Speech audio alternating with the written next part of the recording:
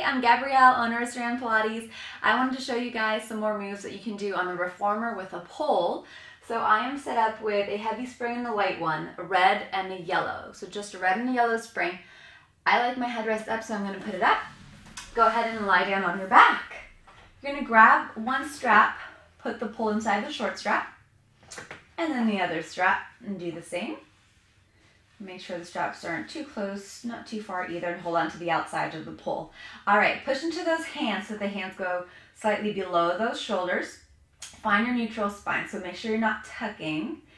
Nice and neutral, slide your shoulders away from the shoulder blocks. Scoop the belly in and close your upper ribs. So never let those ribs flare out like this.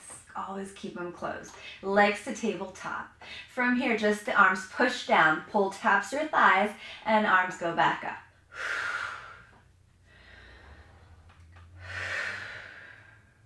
On your next one, extend your legs as the arms lower. Bend them as the arms lift up. Make sure as the legs extend out that you're still pulling the navel in, not pushing it out, and that your ribs are not leaving that carriage. Last one like this. On your next one, head and shoulders curl up. So curl up to the bottom tips of the shoulder blades, squeeze your legs tight, pull those abs in deeper, reach those arms even further away from your shoulders, and then come on down. Again. And down. One more. Hold. Open the legs and close. Open, close. Bend the knees, arms up, head down, rest your feet. Good job, you guys. All right, hook your straps back up. Keep your pole. Come on up. We're going to add a red spring just so that the carriage doesn't move around. Sit towards the edge of the carriage with your legs over the bar. We're going to go ahead and hold on to the pole, shoulder distance apart. Sit up tall. We're going to twist to the right and hold. Keep the pole parallel to the floor for now. Abs in, glutes engaged, rolling back halfway. Scoop the belly and stack your spine right up. One more like this. Twist to center, grow tall. Twist to the left. Keep that pole parallel to the floor. As you roll back, really targeting those obliques here. And stack your spine back to center. Scoot forwards if you shifted. Sitting up tall. This time we're going to dip the outside of that pole on the right down to the floor as we roll back. And stack your spine back up. Now to the left. And stacking back up. One more like this on each side.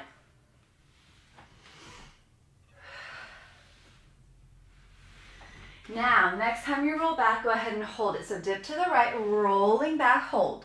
Now, lift your arms up and start lifting your chest up, up, up. Twist to center.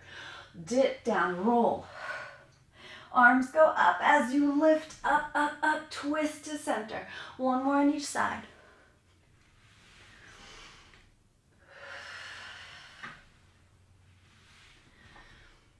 And relax. Open your legs to the sides.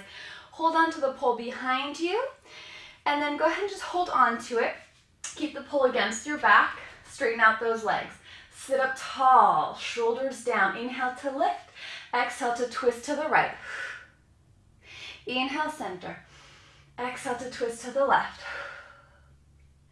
Inhale, center. One more on each side. Pushing that right heel forwards here. And then as you twist to the left, push your left heel forwards. And center and relax. Good job, you guys. All right. We're going to go to one blue spring only. Headrest goes down. Probably do this without my foot on top. Okay.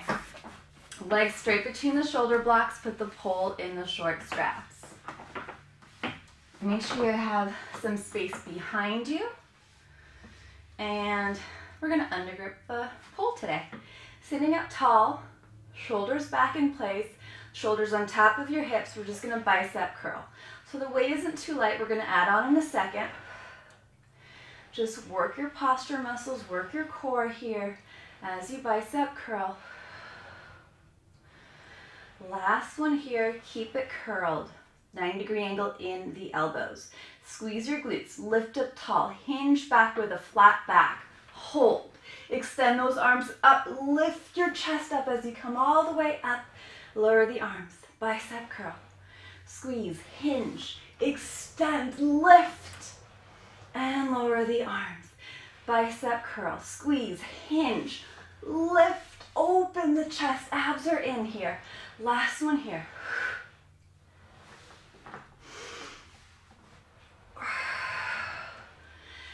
And bend. So this, that series there, I would do maybe 5 to 8 of these. It's a great way to get some cardio into your Pilates practice. Your heartbeat goes up, and it's just a nice flow to go through the body. I hope you enjoyed these exercises. If I were to do them myself, I would just do more reps. So you'll probably want more reps of each of these exercises. If you haven't subscribed to my channel yet, go ahead and click subscribe.